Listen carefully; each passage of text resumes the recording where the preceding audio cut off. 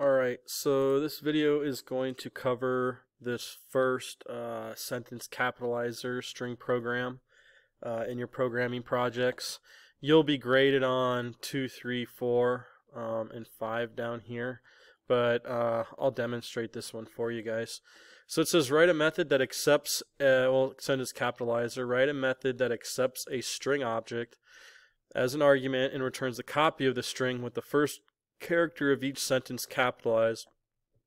For instance, if the argument is hello, my name is Joe, what is your name?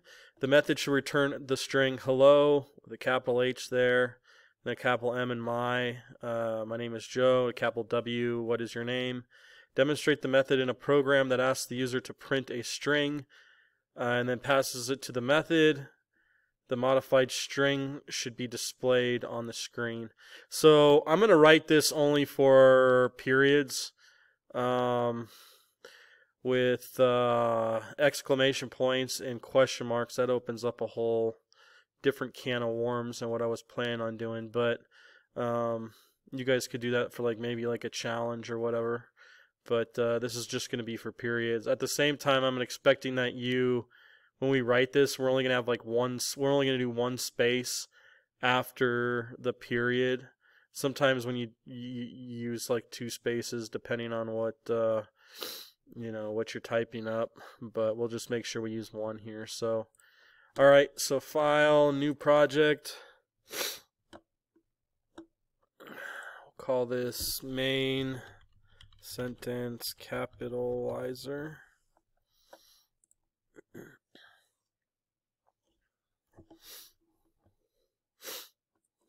And let's see here. Click. Call this one sentence.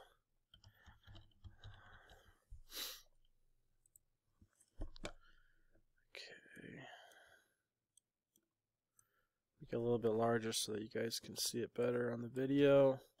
And then I just, again, like cleaning up a lot of this stuff I don't need.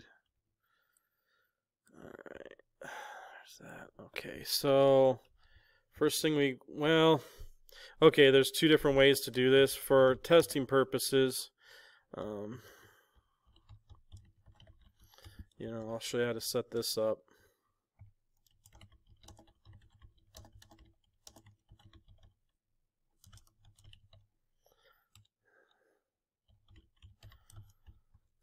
And then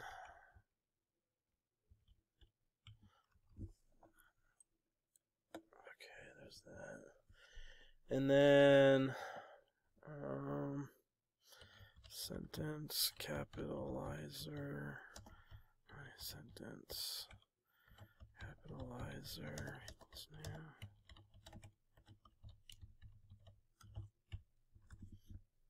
Okay.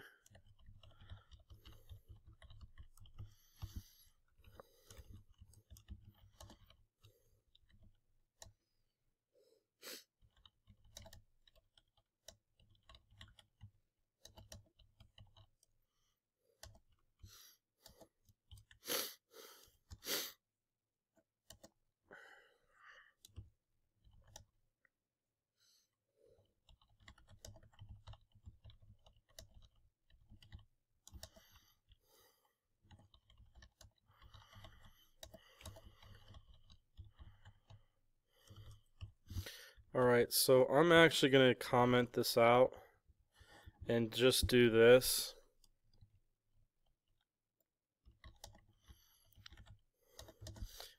It's easier to do it like this, so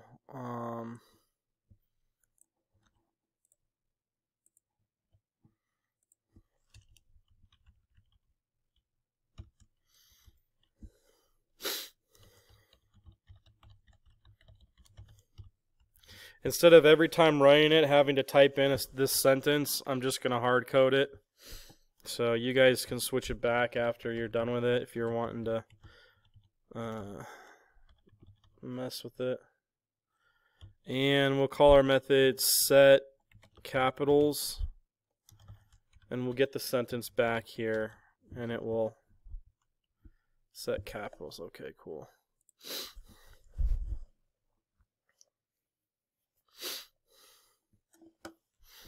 what we'll do as well,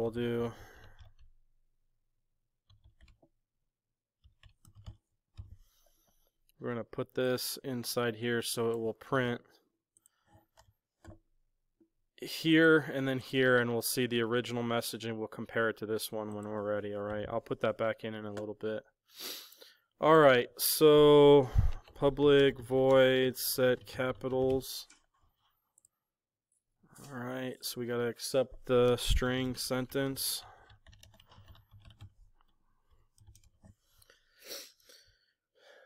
Okay, so all this so far is pretty easy, no problems. So what I did here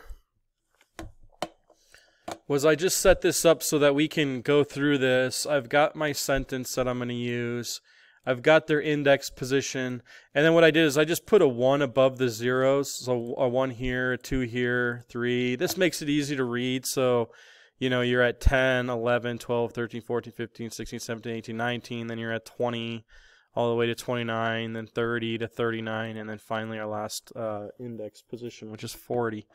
So when you're working on something like this, you definitely want to, at least for me, makes it easier reading through the index positions and kind of what you're going to do here. Now, there's a few different things you need to do here. So the first thing is you need to set the first letter.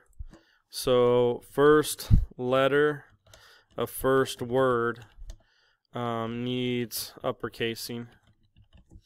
Okay. But once that's set, then what you're looking for are periods with a space. Okay. And that's where you can get into using an algorithm. So the first time through when you're doing this, you know, you're just looking for that first character. Okay.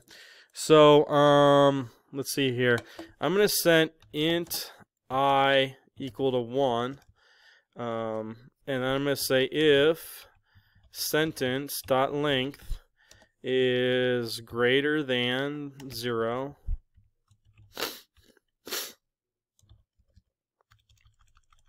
Okay, this is going to get my sentence.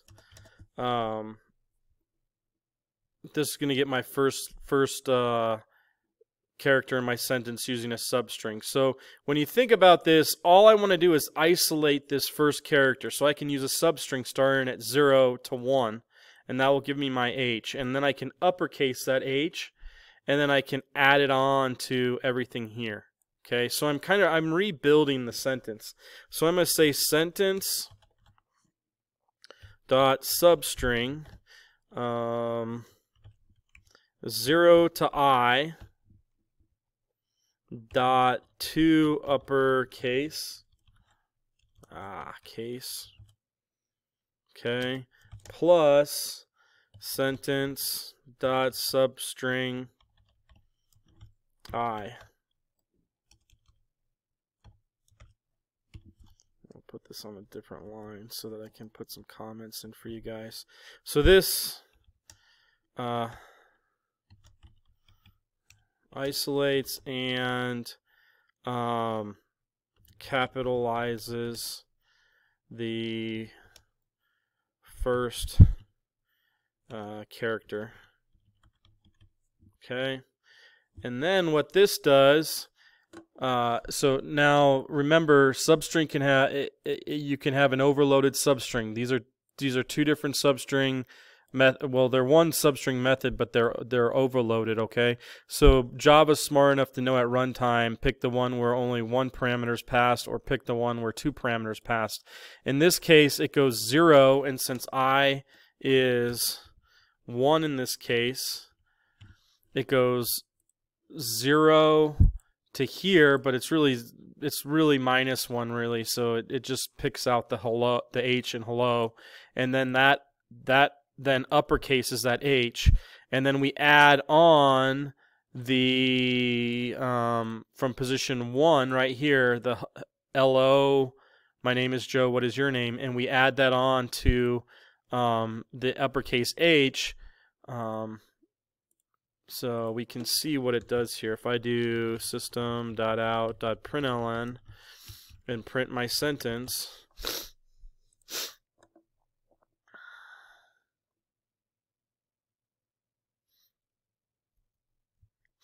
So again, when you're working with strings, what I like to do is take my original string and then figure out what we need to rebuild, basically. Run anyway. Let's see what the problem is.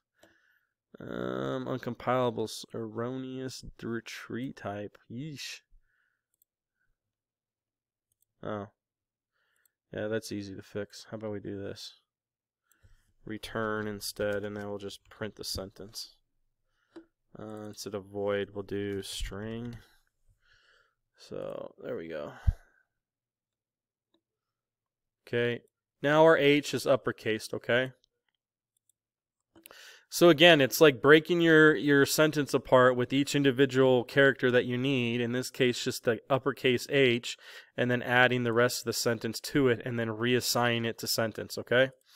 So that's how you get the first one, okay? So then we got to start looking for where are the period and then the space in there, okay? So in order to do that, we can say I is equal to the sentence dot index of,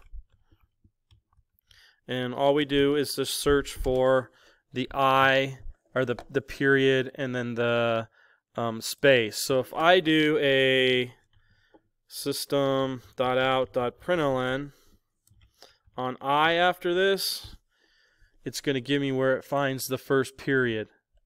So at position 5. So 0, 1, 2, 3, 4, and there it finds it, okay? So that's going to be the first one that it finds, okay? So while, now we're going to do a while statement because we don't know how many periods are going to be in your sentence, so we'll just do it as long as I is not equal to -1. Remember, if it doesn't find a period in a space, then it would assign it to -1, meaning that it doesn't exist, okay? And so it will eventually get there, but not until all of our, first letter in our sentence are capitalized, okay? So what I'm going to do is an I++ here, and that is going to increment by 1 to refer to the blank position after the period. Okay, so remember this found 5, but if I add 1 to it, that gives me 6. Okay, and then I can do another while loop. I can say while I is less than my sentence dot length. Okay, and I always need to make sure I is less than the length, because if not, I get an out of bounds index error. So I'll say sentence dot length and sentence dot char at position I, and as long as that is equal to our blank spot, then I am going to wait a second. I am going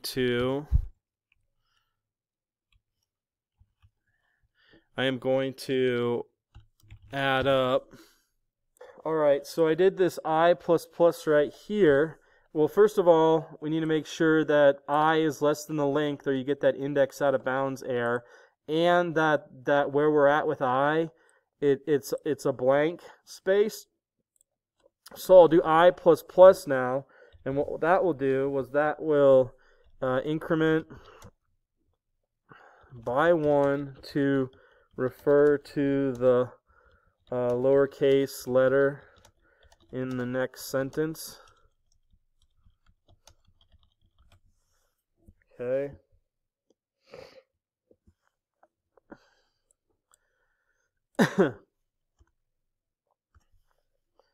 Alright, so that would be, look for that, but then this is the first letter when we add I to it, so that would make that 7 right there, so I would be 7.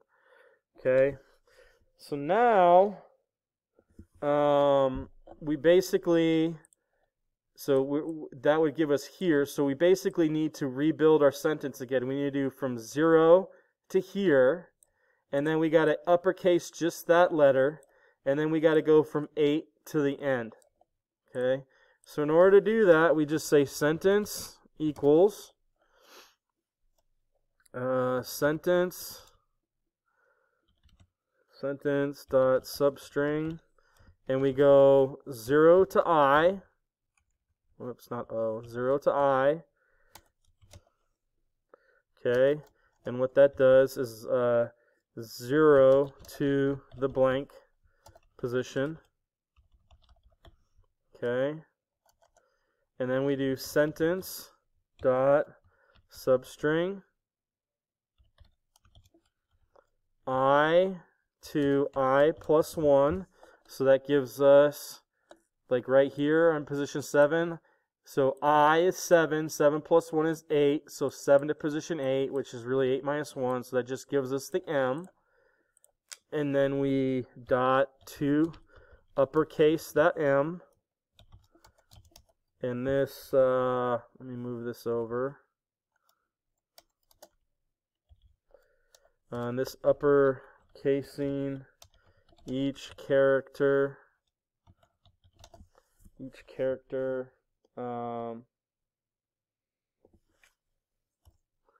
and then we do sentence dot, and now we want to do I plus 1, which would be 8, so that would give us our Y, so 8 to the very end of our string. So that's where we can do substring I plus 1 and semicolon, and we can say the letter after uppercase to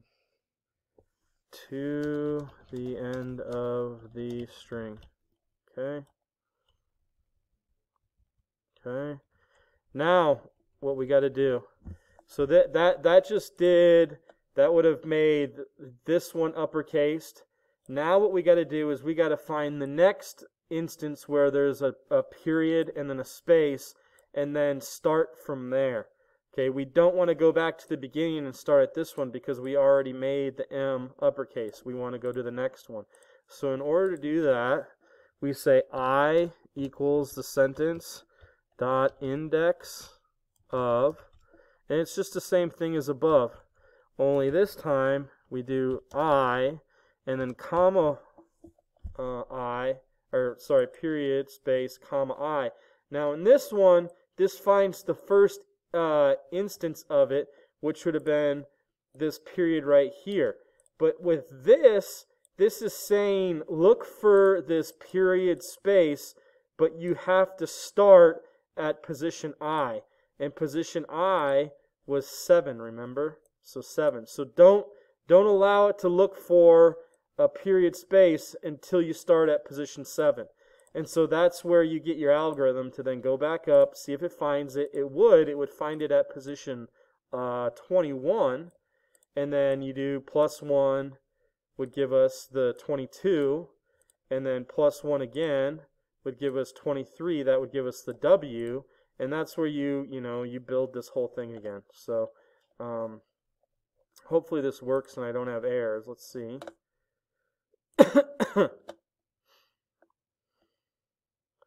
Okay, and that's where we can do then this is the original and this is the new one, and let's see if every single one, so the H, the M, and the W are all uppercased. Okay, so again, this becomes a lot harder if you're looking for an exclamation point and a question mark, and so just being your first string program, I didn't want to open that can of worms for you yet, but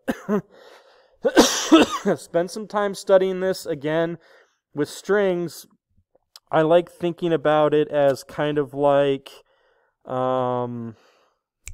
Scrabble pieces, where you're pulling pieces apart and then reconnecting the different pieces together into the string that you actually want to build. So this video is done.